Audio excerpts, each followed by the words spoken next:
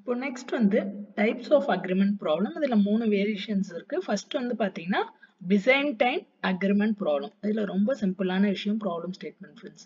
என்கிட்ட ஒரு designated process இருக்கு. சே ஃபார் எக்ஸாம்பிள் ஒரு ப்ராசஸ் P1 வச்சுக்கலாம். இந்த ப்ராசஸ் கிட்ட ஏதோ ஒரு இனிஷியல் வேல்யூ இருக்கு. சே ஃபார் எக்ஸாம்பிள் எக்ஸோட வேல்யூ 10 இருக்குன்னு வச்சுக்கலாம். ஸோ என்கிட்ட என்ன இருக்கு, ஒரு டெசிக்னேட்டட் ப்ராசஸ் இருக்கு. அந்த ப்ராசஸ் கிட்ட ஒரு இனிஷியல் வேல்யூ இருக்கு. தென் என் சிஸ்டம்ல இருக்கிற மற்ற ப்ராசஸஸ் இருக்கும்ல. ஸோ என் டிஸ்ட்ரிபியூட்டட் சிஸ்டம்ல P1 தவிர டிஃப்ரெண்ட் ப்ராசஸ் இருக்கும். Say for example P2, P3, P4, P5. இதில் நான் என்ன பண்றேன் அப்படின்னா எல்லா ப்ராசஸும் எடுக்க மாட்டேன். சே ஃபார் எக்ஸாம்பிள் P5 வந்து ஃபால்ட்டியா இருக்குன்னா ஃபால்ட்டியா இல்லாத ப்ராசஸஸ் மட்டும் எடுக்கிறேன். ஸோ என்கிட்ட ஒரு இனிஷியல் ப்ராசஸ் இருக்கு P1, அதுகிட்ட ஒரு இனிஷியல் வேல்யூ இருக்கு. Say for example x = 10. தென் என் சிஸ்டம்ல இருக்கிற மற்ற ப்ராசஸஸ்ல எந்த ப்ராசஸ்ல நான் ஃபால்ட்டியா இருக்கோ அதை மட்டும் எடுத்துக்கிறேன். தென் இந்த ப்ராப்ளமோட அப்ஜெக்டிவ் என்னன்னு பார்த்தீங்கன்னா, இந்த P1 ஒரு இனிஷியல் வேல்யூ எடுத்துச்சுல, இந்த இனிஷியல் வேல்யூவை அக்ரி பண்ணும். யார் அக்ரி பண்ணும்னா என் சிஸ்டம்ல இருக்கிற மற்ற நான் ஃபால்ட்டி ப்ராசஸஸ். இவ்வளோதான் விஷயம்.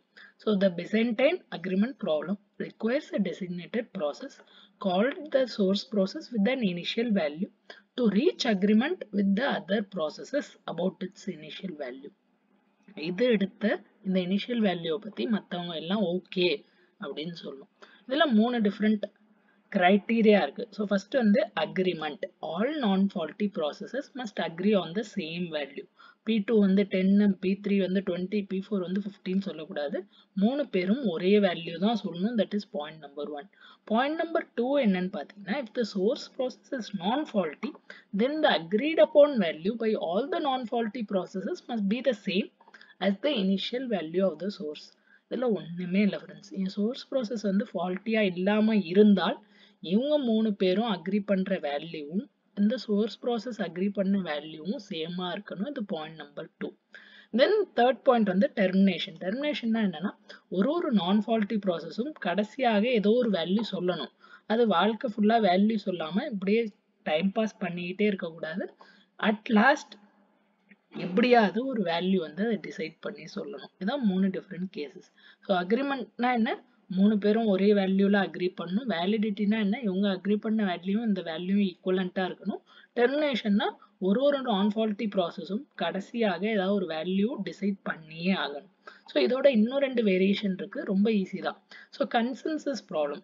ஸோ நம்ம பார்த்து ஃபர்ஸ்ட் Byzantineல என்ன பார்த்தோம், P1 கிட்ட மட்டும் ஒரு இனிஷியல் வேல்யூ இருக்குன்னு பார்த்தோம். இந்த கன்சென்சஸ் ப்ராப்ளம் என்னன்னு பார்த்தீங்கன்னா, என்கிட்ட இருக்கிற ஒரு ப்ராசஸ் கிட்டயும் ஒரு வேல்யூ இருக்கும். சே ஃபார் எக்ஸாம்பிள் P1 கிட்ட 5, P2 கிட்ட 5, P3 கிட்ட 5. ஸோ இந்த மாதிரி ஒரு ப்ராசஸ் கிட்டயும் ஒரு வேல்யூ இருக்கும்.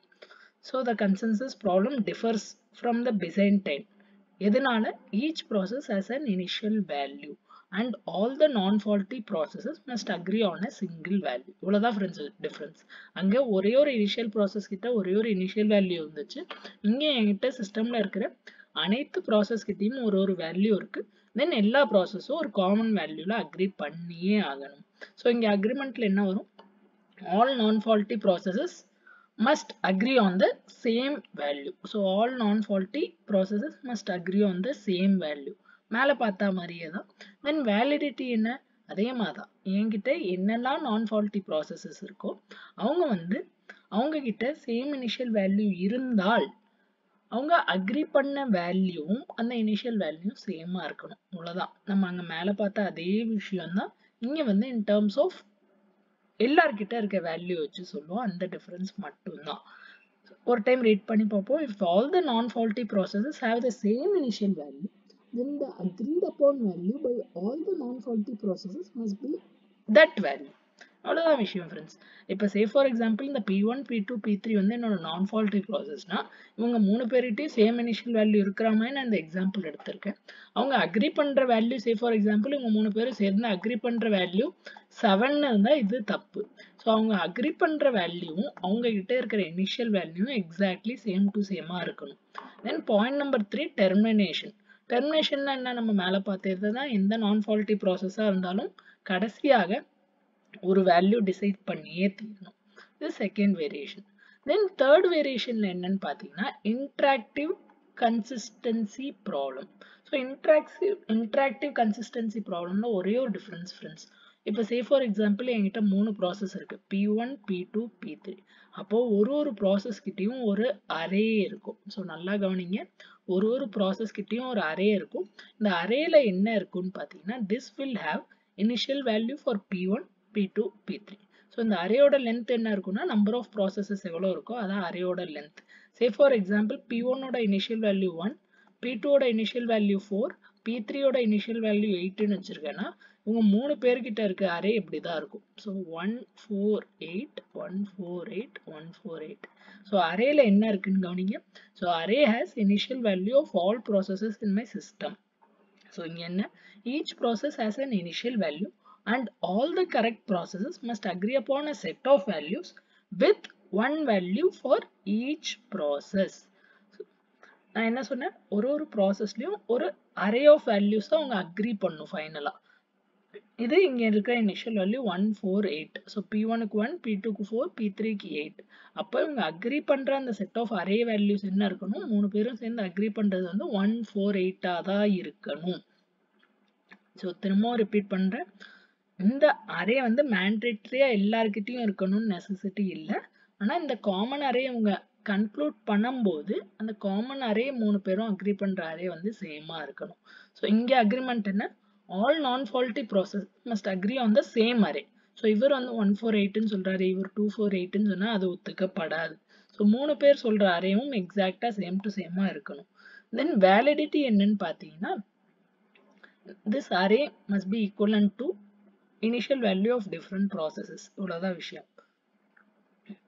initial value நம்ம என்னென்ன எடுத்திருக்கோமோ அது அரேக்குள்ள இருந்தால் அது கரெக்ட். தென் டெர்மினேஷன் அங்க பார்த்த அதே டெர்மினேஷன் தான் நான் ஃபால்ட்டி ப்ராசஸ் ஆக இருந்தால் கண்டிப்பாக ஒரு வேல்யூ சொல்லணும். இதான் 3 டிஃப்ரெண்ட் ப்ராப்ளம்ஸ் பார்த்தாச்சு. நெக்ஸ்ட் வந்து ஃபெயிலியர் ஃப்ரீ சிஸ்டம்ல நம்ம கன்சென்சஸ் அக்ரிமெண்ட் எப்படி வரும்? ஸோ ஃபெயிலியர் ஃப்ரீ சிஸ்டம் சிங்க்ரனஸா இருக்கலாம், ஏசிங்க்ரனஸா இருக்கலாம்.